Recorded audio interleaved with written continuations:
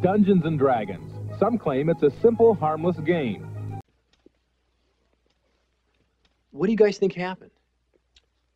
One of the players Robbie played with got carried away and killed him. Well, that's kind of far out. Mazes and Monsters is a far-out game. Swords, poison, spells, battles, maiming, killing. Hey, it's all imagination. Is it?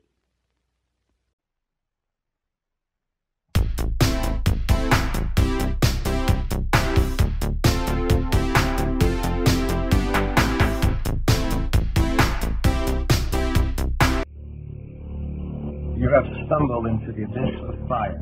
You are no more. I have a spell to save me. There is no protection. You will burn forever and ever in eternal torment. You are no more. No. Go.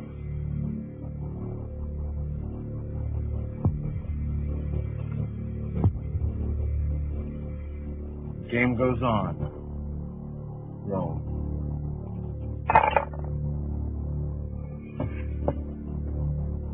I've reached the deepest dungeon.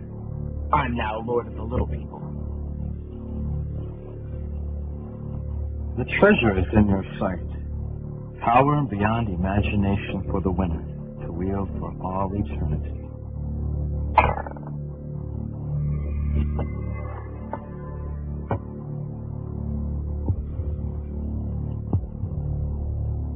Fate turns her face against you. The dragon has you in its mouth. The dragon slowly closes its mouth. No! I'll do anything. I must win. There's only one way to save yourself. And that way is blood. Blood? David, honey, I'll be right back.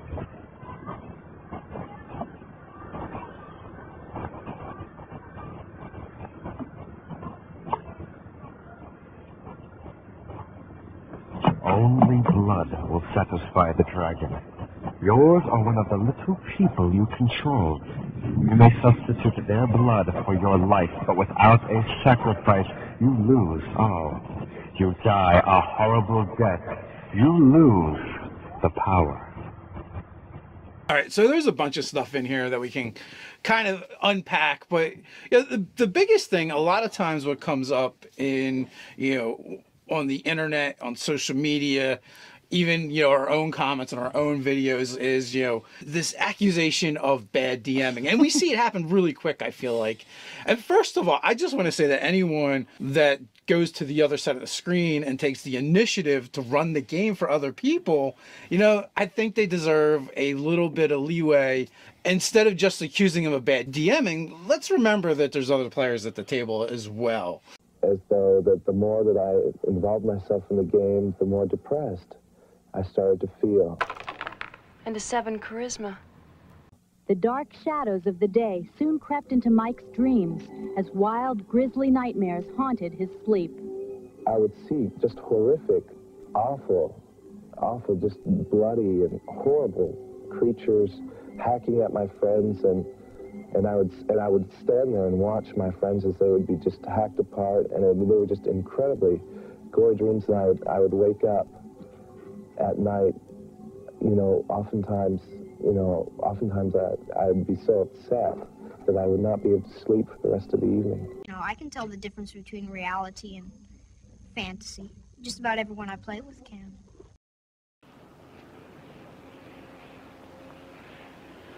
Going to join the Great Hall. You can't. It's a trap. I have spells. I'm going to fly. You don't have enough points. I am the maze controller. Maze controller? Yes. And I have absolute authority in this game. This accusation of bad DMing. And we see it happen really quick, I feel like. You have eyewitnesses. For instance, one case, the parents saw their child summon Dungeons and Dragons demons into his room before he killed himself. Another case, the kid thought he had the ability to astral travel, coming from the Dungeons and Dragons game, that he could leave his body and come back. And he had rigged it up just according to the rule book so he could do it. He was surrounded by his materials and put a bullet in his head so he could leave his body, and he's never come back. this is make-believe, and nobody's murdered, and there's no violence there. I mean, to use an analogy with another game, who is bankrupted by losing a game of Monopoly? Nobody is, because the money is make-believe, the property is make-believe. Dungeons and Dragons is a real serious problem. But as we'll see in the upcoming few moments, the problems with role-playing games have moved far beyond Dungeons and Dragons. Because in Japan, I've heard that they're really into the role-playing games where you don't just bash people and kill them. You go around and you gotta use your head and stuff.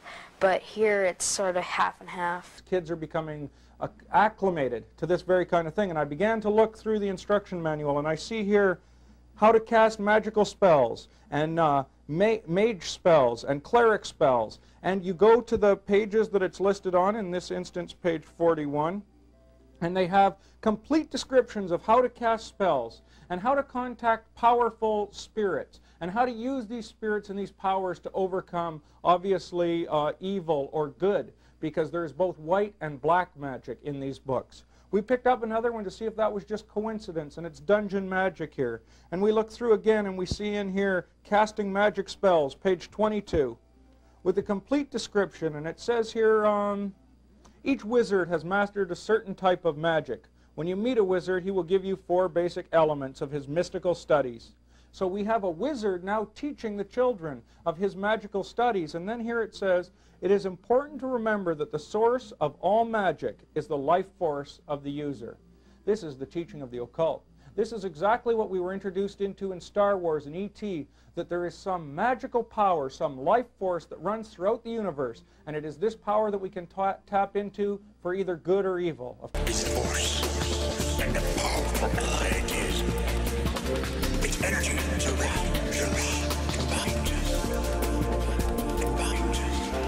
Dungeons & Dragons is one of over 300 fantasy role-playing games on the market today. At least 4 million players have accepted the invitation to enter into the fantasy dream world of sorcery, swords, and demons.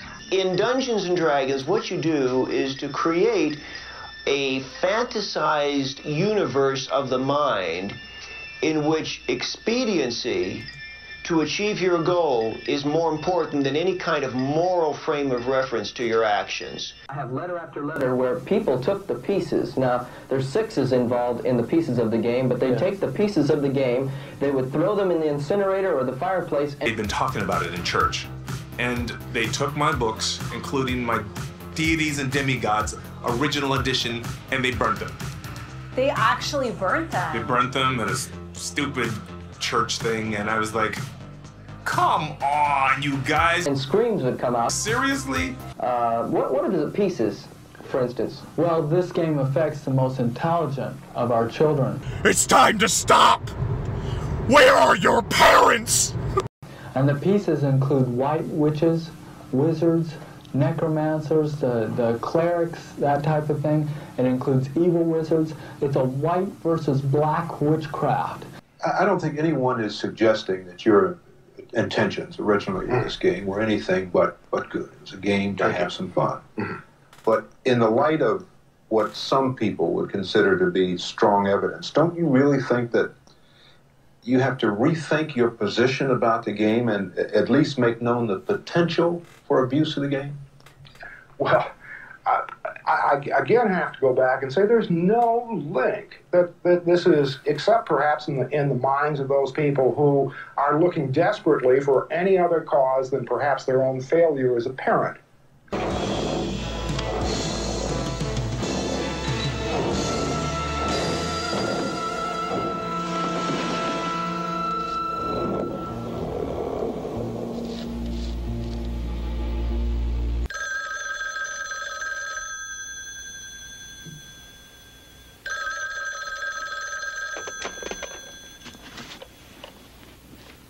Hello? I have a collect call from Robbie Wheely. Will you accept the charges? Yes. Robbie? There's blood on my knife. Knife? What happened? And it's on my hands. I think I killed somebody. I know I killed somebody. Deere fed into the growing suspicions about D&D in a book that pointed to the game as a culprit in Egbert's disappearance. But Tim Kask, who helped develop D&D with Gary Gygax, says Deere was just hyping the story for personal gain. He was a publicity hound, and he knew that he could hang it on D&D and gather a lot of media frenzy, and he did.